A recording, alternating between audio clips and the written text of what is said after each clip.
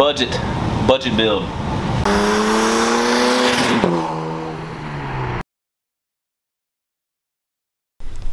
What's up guys, welcome back to Car Studio, and if you are new to the channel, thank you so much for watching. Quick recap, this is my 1987 BMW 325IS, or E30 as it's most commonly called, and it has had an eBay turbo on it for the past few years, taken tons of abuse with no tune, and the motor is about to throw a rod, so we are about to tear into that one. Got a new motor on the stand back there. In today's video, we are going to take apart the old motor and see what its failure was. More than likely a rod. So let's get to it.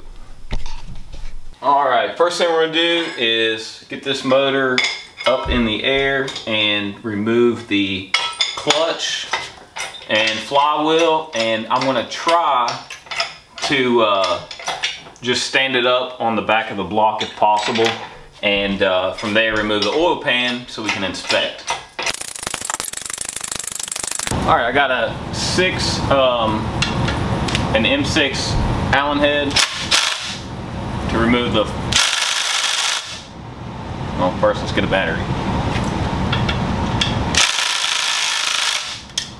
They're not going to come off with this.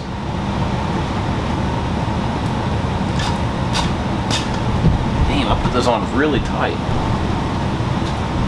Alright, so I have broken every one of my 1/2 inch to 3/8 adapters, so I can't use my big impact on this. I'm just going to have to use a ratchet, and I don't have any way of securing the flywheel, at least not easily, so I'm just going to do this method right here.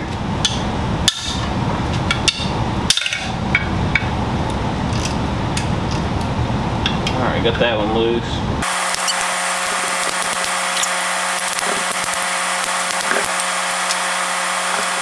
Now we can use this, hopefully. Nice. Leave that top one in so it doesn't fall on the floor.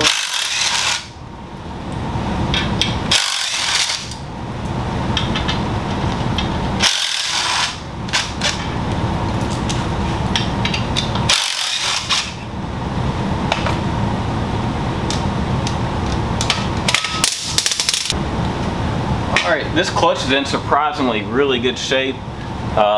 I know the lighting's not good, I'm sorry, but no hot spots on the pressure plate. The clutch has plenty of life left in it. I'm impressed. This clutch never slipped. It's a Sachs clutch apparently. I did not buy it new. It was in the car when I put it together, and yeah, I'm happy with it. So we're going to reuse this. Budget build.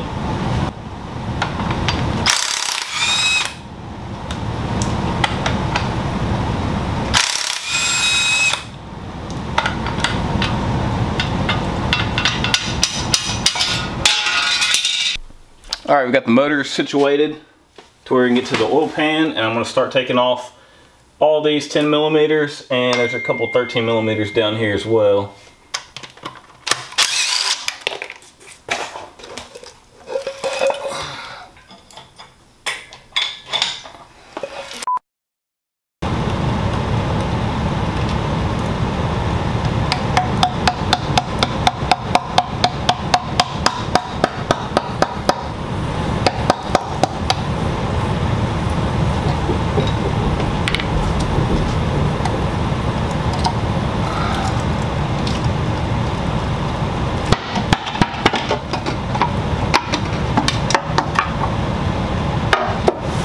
Alright, so I got the oil pump removed, and the first bit of carnage I saw was, let me take us over here into some light. It's pretty bad.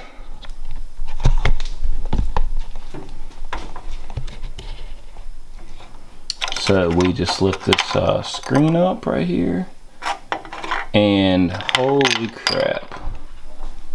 Look at all of that. So some of this is just Permatex, and honestly, learn from my mistake, because this is probably what caused all of this. We installed that oil pan with the engine still in the car, and to do that, it is a very, very tight fit.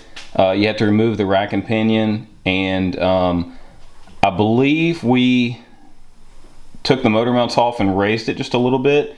And so what you have to do is put the oil pump in the sump of the pan, slide the oil pan in place, and with a very small gap, you have to tighten the three 13mm bolts that hold the oil pump onto the block. And by doing that, you just make a mess of all the Permatex. So I'm assuming that some Permatex got into the oil pump or the pickup, caused some low oil pressure, but that's a lot of copper.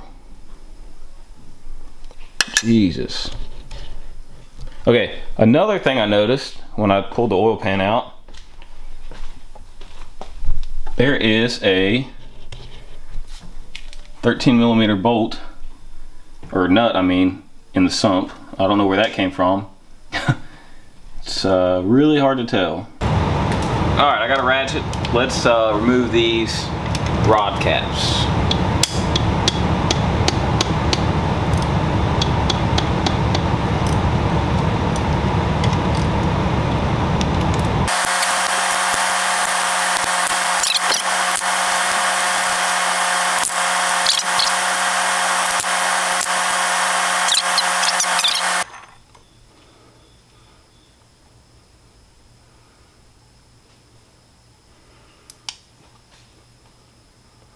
Oh, it was cylinder 6.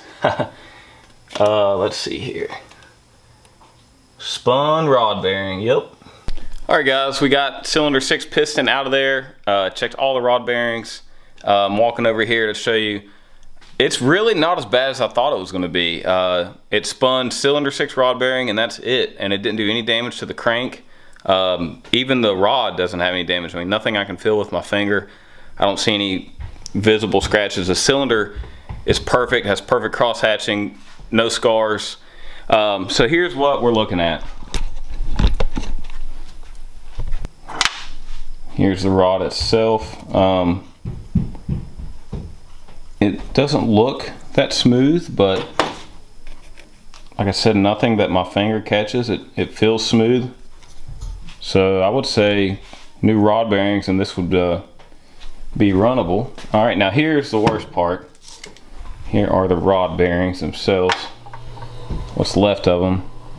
And as you can see, the little like keeper that holds them in place is completely gone. This was just spinning freely inside that rod. Same thing with this one. This side's a little bit thicker. Look how thin that is. Crazy.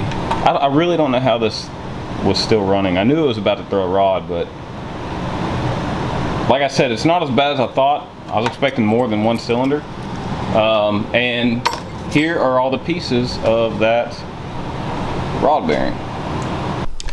Alright, that's going to do it for this video, guys. I just want to make a quick short video on what failed on this 200,000 plus mile eBay turbo, no tune, giving tons of hell engine. And I don't know about you guys, but I'm actually impressed. It's likely that the failure was due to my screw up of having just some sloppy Permatex applied that got into the oil pump or the pickup and caused all this. Possible, I don't know for sure. But I mean, if it's had low oil pressure that long and all it did was spin one rod bearing and didn't affect the crank or the cylinder, I'm very impressed. So if you're not already subscribed, subscribe to the channel, follow this build. Next video, first thing we're going to do is take this oil pan into a parts washer, get it cleaned up, make sure all that metal shavings are out of it, and then we are going to assemble this motor, which is a turnkey long block. However, I'm going to be pulling the head off and installing my head over there because we know that's not the issue of our noise, and it was rebuilt when I first put this engine in the car. I've got a new Victor Reinz head gasket, factory head bolts, well, Victor Reinz head bolts. Might catch some hell for this gasket right here. It is a 0.21 or something. I don't know, there's two different sizes you can use This one's slightly bigger to help in all ways possible of raising the compression just a little bit, or lowering the compression just a little bit since it's boosted. But yeah, this is the same head gasket I ran for the last 3 years. No issues on that head. So we got a good mating service, good head gasket seal. This next motor should last just as long. So yeah, new head gasket. I'm going to replace this head. We have a new Gates timing belt, Gates water pump, and we're going to throw that oil pan on here, reseal everything, paint it, get it looking good, and drop it in this car. So till next time, guys.